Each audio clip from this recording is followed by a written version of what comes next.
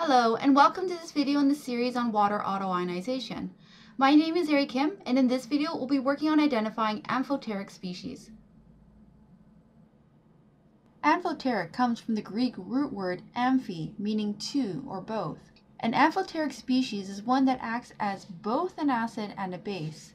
In our example at the bottom, we can see how water is acting as both an acid and a base. At the top, water is gaining a proton to form the hydronium ion. So water in this case is acting as a base. In the bottom, water is donating a proton to form the hydroxide anion. So water is acting as an acid. This will be important to remember in another video when we discuss how water autoionizes. Water isn't the only molecule that is amphoteric, so let's see some examples of those in our apply question. We're asked to identify whether the following molecules are amphoteric.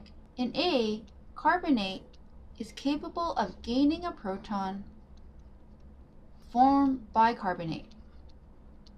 Gaining a proton means that carbonate is acting as a base. However, carbonate is unable to donate any protons since there are no hydrogens to lose. Therefore, carbonate is not amphoteric. In B, we can see that hydrogen sulfate is capable of gaining a proton to form sulfuric acid. Gaining a proton means that hydrogen sulfate is acting as a base. Hydrogen sulfate can also lose a proton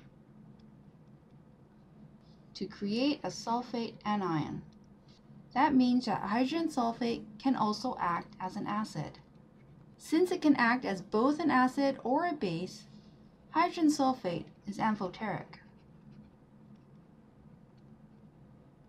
To recap, amphoteric species are molecules that can lose a proton and act as an acid, or gain a proton and act as a base. Remember this term when we discuss the autoionization of water in another video.